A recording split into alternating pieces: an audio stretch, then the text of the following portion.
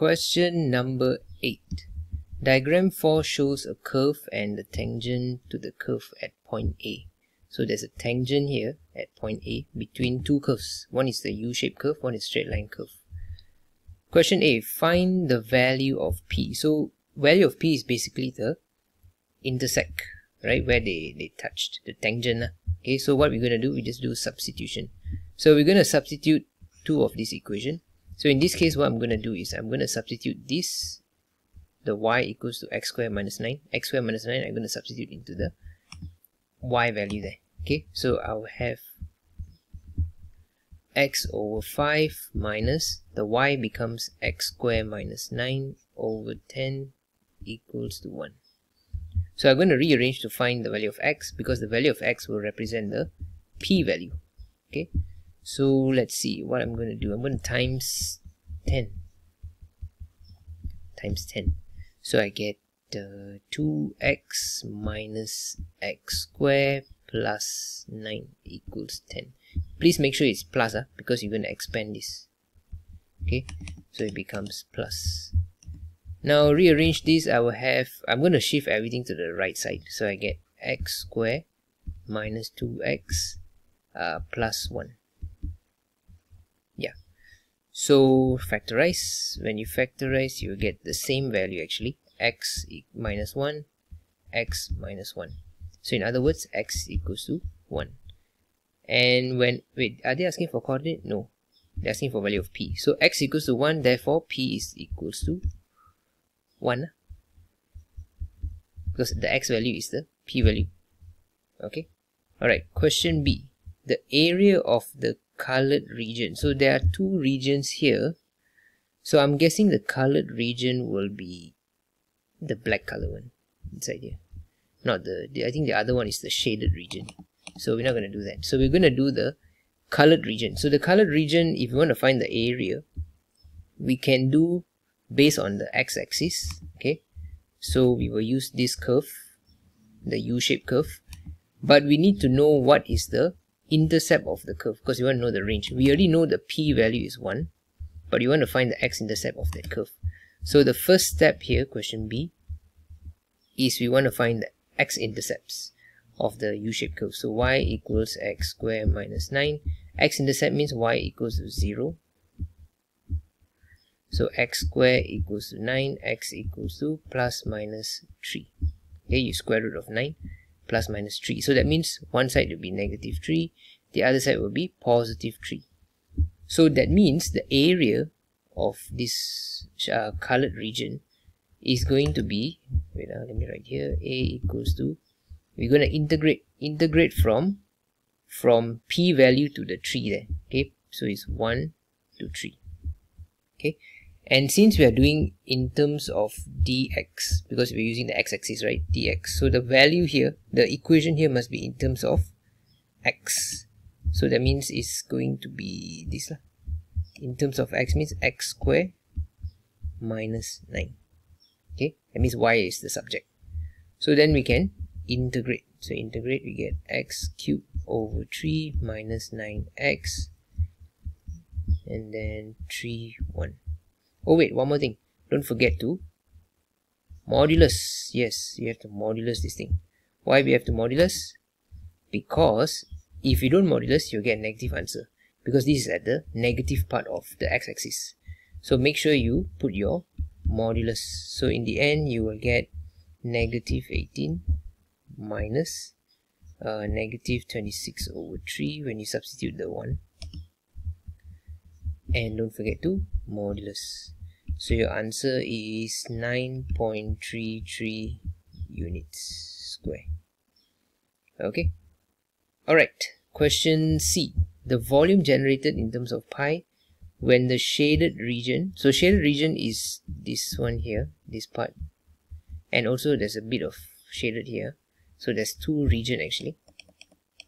So find the volume of the shaded region when the shaded region is revolved through 180 degree about the y-axis. So you're going to rotate around the y-axis 180 degree. 180 degree, that means it's only half the circle. Okay, it's only half. So later we have to find the total volume minus, divide by 2, okay, to find the half the circle. So anyway, we are going to go around the y-axis. Okay, let us do it here. So the volume equals to pi, and then we have to know the range, right?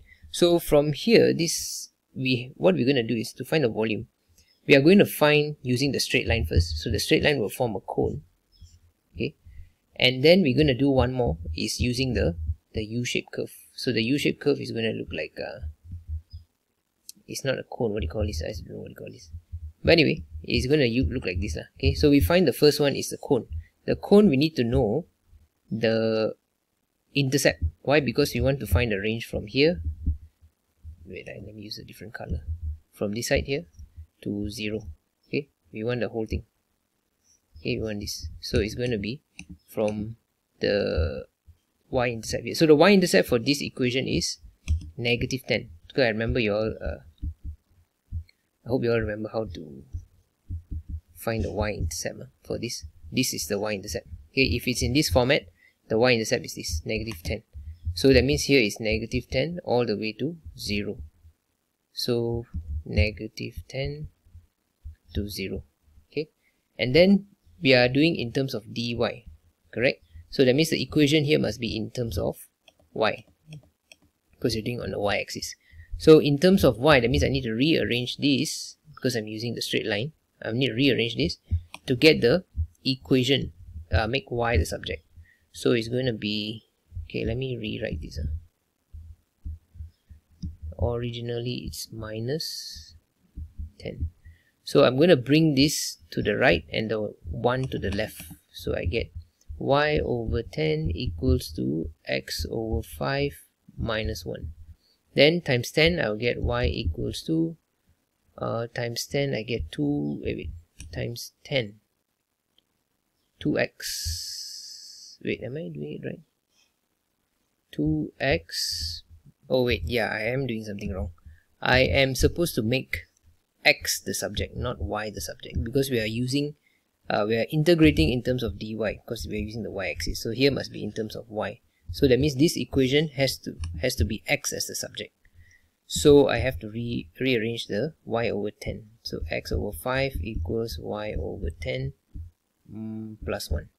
Then I'm going to times 5, so I get x equals to 1 over 2y plus 5.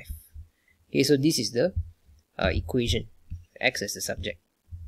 So now I'm going to substitute here, but please beware, this one has to be x square. So that means this one here I have to square it. So 1 over 2y plus 5 square dy. Okay, so this volume is the volume of the cone. Okay, now we have to minus the volume of the whatever shape you call this. Okay, this one, using the U-shape one. So the U-shape, the range is what? From here, the y-intercept for the U-shape is negative 9. So it's going to be pi negative 9 to 0. And then same thing, we have to make x as a subject. So I rearrange this, I get x square equals y plus 9. I don't have to square root it because I am looking for x square. So in this case now, if I'm using x square as y plus 9, I don't need to square it anymore. So it's going to be y plus 9 dy. Okay, I don't have to square it. Like here I have to square because this one is just x. Okay, but here I don't have to square because it's already x square. Alright, so now we just have to solve it. So first step, pi, so I'm going to expand it first.